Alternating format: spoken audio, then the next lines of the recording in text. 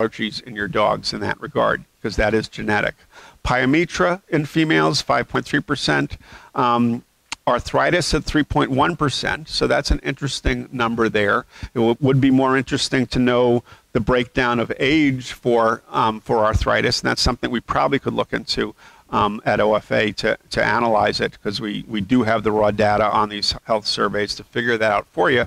Not that it's a hugely important thing to do, but that is something that's higher on your list, and so it tells us we do have musculoskeletal disease of some kind going on in your breed. Irregular heats. You know, the fact that that 3 of the top 5 diseases in this health survey are female reproductive diseases is kind of interesting to me. And the thing is, most people, if this was advertised through, okay, looking at results that I didn't put on here, it asks whether you're a club member or not, whether you're a breeder or not, and 2/3 of the people that filled out that survey, 2/3 of the 814 are Afghan Hound Club of America members, and 1/3 are not members. So it does tell you that 2/3 of the people are members and probably breeders, and keeping their bitches intact. But that's a lot of female reproductive issues. So, are there a lot of female reproductive issues in your breed? It's just kind of, all I'm doing is reporting the numbers, and whether these numbers are spurious or whether they're accurate, I don't know, but it is what's out there on the survey right now. Hemangiosarcoma and lymphosarcoma both come in 2.7, 2.5% as your more frequent genetic disorders, genetic cancers that you see in your breed. And you've listed cancer as being an issue for your breed. And I know that hemangiosarcoma is something that we do see in Afghan hounds, and then lymphosarcoma. Failure to conceive can be due to any number of things. So that's not necessarily genetic. It just means that you've got bitches being bred and then they don't have litters. And if you have failure to conceive, you need an investigation. You need a theriogenologist working with you and figuring out, are they pregnant at 20 days by ultrasound, and do those disappear? Or did they not get pregnant? Or did you miss insemination or breeding at the proper time, because it's a timing issue many times. So and there's lots of other, there's environmental endocrine disruptors that are out there now that just about everything chemical that we use is an endocrine disruptor now, and that certainly affects conception as well. Food allergy at 1.8%. So I'll tell you that most people will, and most of my clients as well, will tell you, since my dog has allergies, it's most likely a food allergy. And I'll tell you that food allergy is one of the least frequent allergies that we see when we're dealing with allergies. So it's not the first one to think of. So people might think they have food allergies, which is a specific allergic reaction to a specific protein, okay, chicken or whatever else, and not that we don't have lots of really good foods now that help dogs with allergies, but it's not because that have omega fatty acids and all sorts of things to try to make them less allergic, but it's not because they don't have what they're allergic to, and it's most likely that they have inhalant allergies, because that's the most frequent allergies that we see. One other thing, just as an aside, grain-free has been the big fad for a long time now, and as veterinarians we kind of say, well, there's no science behind grain-free, but there's nothing wrong with it. But now we know what's wrong with grain-free. Okay, the FDA came out last November, so almost a year ago now, that grain-free causes heart failure, causes dilated cardiomyopathy. And it's not just one type of grain-free or one brand of grain-free. The bottom line is, the theory behind grain-free is that dogs are carnivores, so they shouldn't be eating grain, they should be eating meat. But the thing is, what carnivores eat are herbivores, and their bellies are filled with carbohydrates and with grains, okay? And grains are an essential part of a carnivore's diet, and without it, they go into heart failure. So we now know that you need to get off grain-free, or you need to supplement with grains, and they're not allergic to those grains, okay? And so that's something your veterinarians should be telling you, because it's a very important thing. I'm treating dogs in heart failure from grain-free diets, and just about every veterinarian is at this point. Okay, hip dysplasia, 1.8%, congestive heart disease at 1.8. So congestive heart disease is end stage. So it's not telling us if you have mitral valve disease, if you have a cardiomyopathy, if you've got a conduction disturbance, a heart block. It's just congestive heart disease, but there you are on the first column. Inflammatory bowel disease, 1.7. So that can cause vomiting or diarrhea, but chronically throughout the dog's life. It's not something they get better from. Seasonal allergies, 1.6. And if it's seasonal, it's probably inhalant, because that's what you get with your different seasons. You get your trees, and depending on what part of the country you're in. Some parts don't have seasons. I don't understand that, but at any rate, you know, trees in the spring, grasses in the summer, weeds in the fall, and dust mites and molds in the winter. You know, that's your seasons. And if you've got dogs that are allergic to all four of those, they'll be allergic year-round. And if you have dogs that are allergic to just some of those, then they will be worse during those seasons. Atopic dermatitis is inhalant allergies. That is the most common allergies that we see in dogs. Heart murmur. So again, telling us that you've got some heart disease there. And then behind it, it says cardiomyopathy. So, and that's a specific diagnosis. So that means that your dogs are being diagnosed with a cardiomyopathy, most likely a dilated cardiomyopathy. Am I right there? Anyone that's had a diagnosis, ever heard of a dog with cardiomyopathy? Have they been told it was dilated? Or, you know, because we don't really get hypertrophic or restricted in dogs as much. We see dilated. In cats, we see the other types.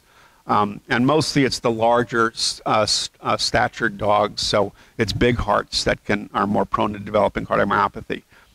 Colitis, which is inflammation of the intestine, that could be part of inflammatory bowel disease. It's more of a symptom than a specific diagnosis. Osteosarcoma as your next of the four malignancies, and mast cell tumor is as the fourth of the four malignancies are lower on the list. Then you've got liver disease, hypothyroidism, and retained testicles. And so those are the diseases that were at 1% or above on your breed health survey. Okay. So chylothorax is a disease that you see in your breed, and we'll talk about it, but it isn't reported out of that 814 dogs there, or not enough to reach 1% in that regard. So it is going to be an infrequent disorder, but a very serious one when it does occur. If the numbers are correct, and again, we don't have those numbers to know exactly. Okay, so let's talk about some of the disorders, and let's also look at the databases that are available. So the OFA Eye Registration Registry is what replaced CERF as the eye registration for the College of Veterinary Ophthalmology. The ophthalmologists requested from CERF that they collect a lot more data so to enable them to figure out what's going on with eye diseases, and CERF did not want to or have the capacity to do that, and so they asked OFA. They said, we don't want to know just about cataracts, we need to know age of onset, we need to know progression, we need to know all of these other data, and OFA is now supplying them with that data as well, and as well as the OFA is giving all that money back to the Ophthalmologists Foundation for Research. So we donate from the, since we're not for profit, the money generated by those eye examinations are donated right back to the Ophthalmologists Foundation for Research, and that is funding research into eye diseases. So there are 349 Afghan hounds that were examined between, 349 Afghan hound examinations between 2015 to 2019. That can include dogs that were examined multiple times. All right. The other thing that the ophthalmologists wanted is that CERF was recording only eye exams during eye clinics. The ophthalmologists wanted every single eye that was ever examined by an ophthalmologist to go into the database, because the sick animals are coming to their office for regular appointments to get worked up. And those dogs were never captured by CERF, because CERF was only doing eye clinics. So now every single exam that an ophthalmologist does has a form filled out and is sent into the OFA. Whether the owner registers it or not, you know, for breeding purposes, doesn't make any difference. These dogs are all being recorded, so now we're getting accurate results on what's going on within the breeds. So 81.3% of the Afghan Hound examinations were declared normal. 13% had what's called cataract significant or a significant cataract. That's 45 dogs. 12.6% had corneal dystrophy, and I'll show you what that is in a second. And 7.4% had cataract significance unknown. This is one point that I have problems with the ophthalmologists, is that they are checking off cataract significant versus cataract significance unknown, and it can be the exact same cataract. They have no definition as to which one is significant or not significant, and a lot of times it depends on whether that ophthalmologist wants to be nice to the person or not and wants to have them come back for more examinations. But the bottom line is any cataract is significant. That should not be what's written down there. It should just say cataract, posterior suture, posterior polar cortex. It should put the location of the cataract because that's very much inherited and breed specific, and leave it at that. The ophthalmologists do say that no dogs with a cataract, whether it was checked off as significant or not, should be bred. And that's a kind of an absolute, and I'm not really big on absolutes, but definitely if a dog has a cataract, if it's going to be considered for breeding, it better have a whole lot of other really high quality stuff in order to override the fact that it's got a cataract. But some cataracts don't progress and don't impair vision, so it's a lot less severe than a dog who loses its vision due to cataracts. Posterior sutures is your #1 specific location of the cataract. So that's the back of the lens, and there are sutures, which are the lines of when the lens formed, and that's where that cataract forms. And so that's your most frequent individual cataract in your breed. Persistent pupillary membranes, iris to iris, is a persistence of a fetal membrane that's supposed to break down as the eyes develop. And I don't say break down at birth, because you guys know the eyes aren't open at birth. Those eyes are still developing for several weeks before the eyes eventually open. But they should break down and disappear. And sometimes you get strands between the iris, and those are not significant, and they do not affect vision, except in Besendries, which is a whole different aspect, because that's a disease process in that breed. Other persistent pupillary membranes, iris to lens, iris to cornea, sheets of fetal membrane, those are bad. Those should not be bred, but that's not something that you're seeing with any significance in your breed. Okay, cataracts in your breed, the way it's reported by the ophthalmologist, what they see most frequently is a rapidly progressive juvenile cataract in your breed. It begins as what are called equatorial vacuoles, which is occurring at the equator or the ridge of the lens between 4 months to 2 years of age, and extend forward and backward in the lens. And there's an undetermined mode of inheritance, and the ophthalmologists do not recommend breeding any Afghan Hound that has any kind of cataract, but this is the one they say they see most frequently in your breed. So it develops in a younger dog, and it can progress. Some of them do not progress. Okay, corneal dystrophy is a clouding on the surface of the cornea or the surface of the eyeball, and it is a lipid accumulation, and this is an inherited disorder. It does not usually progress to visual impairment, but sometimes it can get large enough. When it's small like that, it's actually not what's in the visual plane. So when you think about like a camera lens, when you're focusing it, so that lipid accumulation is not in the focus area, so you're actually looking through it. So it can cause a little bit of bleariness, but it doesn't actually affect your vision in that way. No treatment is necessary. It doesn't cause any other kind of disease like glaucoma can cause, very painful, and you have to enucleate the eye many times. This just occurs, and it's something that you do see. So that is something that was seen in 12.6% of your exams. So it's a significant issue. It doesn't cause a lot of pain or morbidity or death or anything like that, but something to pay attention to. You don't want to be looking at eyes on your pet dog and seeing these white spots on the surface of the eyes. And the mode of inheritance in your breed is undetermined. And some breeds, it has a fairly recessive characteristic where it's kind of predictable, but not a simple recessive, but very strongly so. Again, not enough of that has been done in enough breeds to generalize on corneal dystrophy. Okay, let's talk about one of your chick requirements is hypothyroidism in the Afghan hound. So hypothyroidism or low thyroid, so a couple of people put down hyperthyroid on the health survey, which was ignored, but hyperthyroidism doesn't really occur in dogs. It occurs in cats. They get hyperthyroid goiters, and hypothyroidism is extremely rare in cats, but it's what occurs in dogs. So it's low functioning thyroid. It is, the inherited form is autoimmune thyroiditis. It's an immune mediated destruction of where the dog produces antibodies against its own thyroid gland and destroys the thyroid gland. So it's an autoimmune disease. And dogs with measurable antibodies are affected. So it's the TGAA or thyroglobulin autoantibody is what you're looking at in your thyroid profile.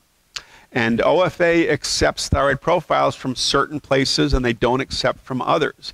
And that's because there's been enough statistical studies to show that the method that is used to do the thyroid profile varies between institutions and laboratories. And certain methodologies are not accurate and other methodologies are highly accurate. And so OFA only accepts those using the most accurate methodologies.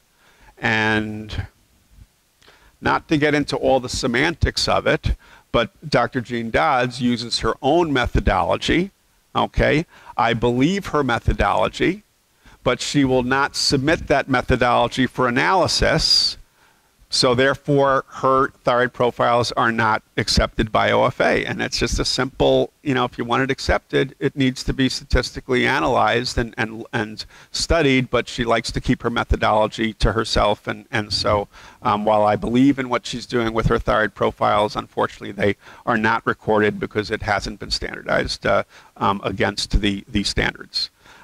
So 7.3% of 494 Afghan hounds tested by Michigan State University are positive for thyroglobulin autoantibodies. The average for all breeds is 7.5%. So you're right smack in the average across all breeds. Now some breeds are in the high 20%, and some breeds are like 1 or 2%. But you're right there in the middle.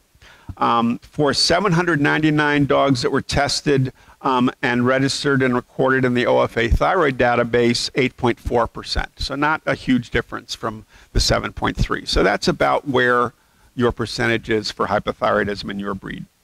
So let's talk about the disease process.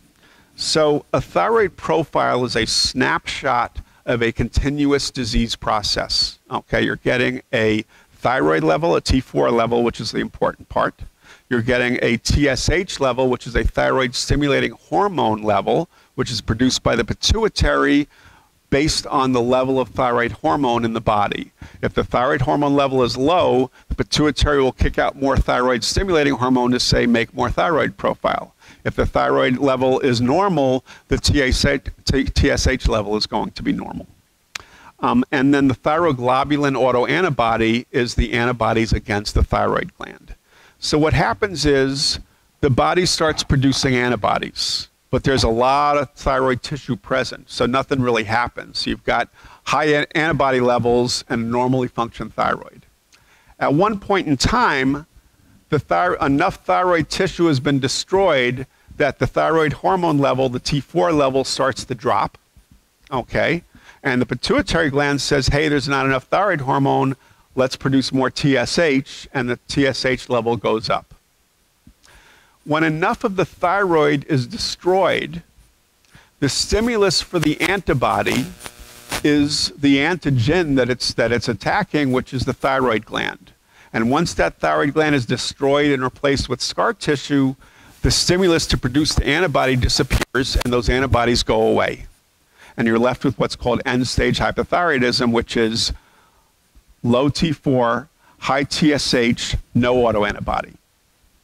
And that's considered end-stage hypothyroidism. The internists used to say there's two types of hypothyroidism. autoimmune thyroiditis and idiopathic hypothyroidism. But what they were doing is that they were looking at dogs, and the only differentiation was whether you had thyroglobulin autoantibodies or not. But they're looking at dogs at end-stage hypothyroidism after their antibodies went away. And now they recognize that the vast majority of all hypothyroid dogs is autoimmune thyroiditis and not idiopathic, or I don't know what caused it, and that is what you're looking at there. So the bottom line is, to make this diagnosis, you need to test when you can monitor and measure the autoantibodies. This thing's hitting my chin. And so those antibody levels are present usually between 2 to 6 years of age, with a peak level at about 4 years of age.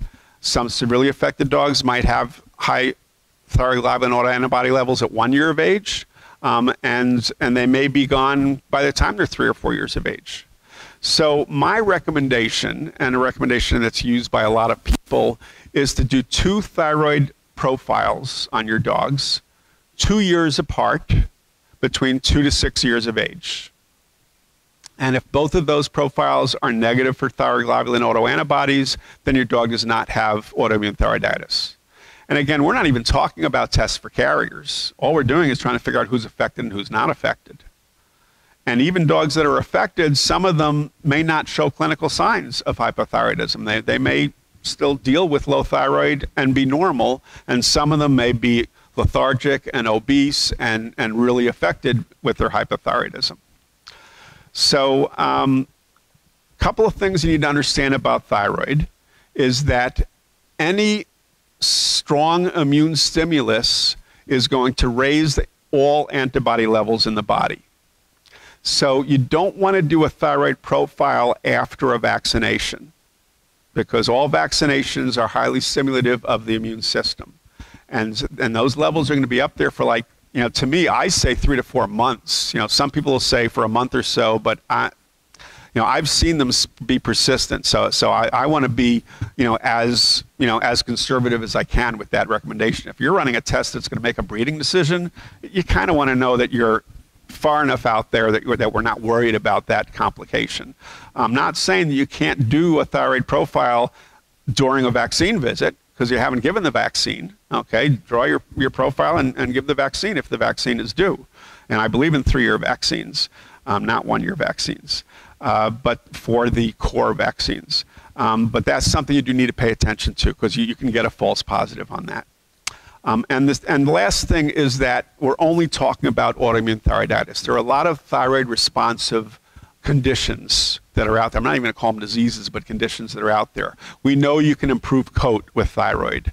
We know that some of the reproductive specialists will say that, if a bitch is missing, is not conceiving, and they run a thyroid profile and their levels of T4 are below the mid-range of what we expect for thyroid. If they're in the lower half, even if they're in the normal range or in their lower half, they're going to supplement thyroid, and a lot of times that'll allow them to conceive. But those are just thyroid responsive conditions. That's not, you can't then say, well, my dog was hypothyroid, because that's not what's going on, because the thyroid levels will vary with any kind of disease process or any kind of symptoms, and they vary from day to day in every dog. So that's the disease, autoimmune thyroiditis, that you have concerns of, and that's one of your CHIC requirements. Is hypothyroidism the worst possible disease you can have?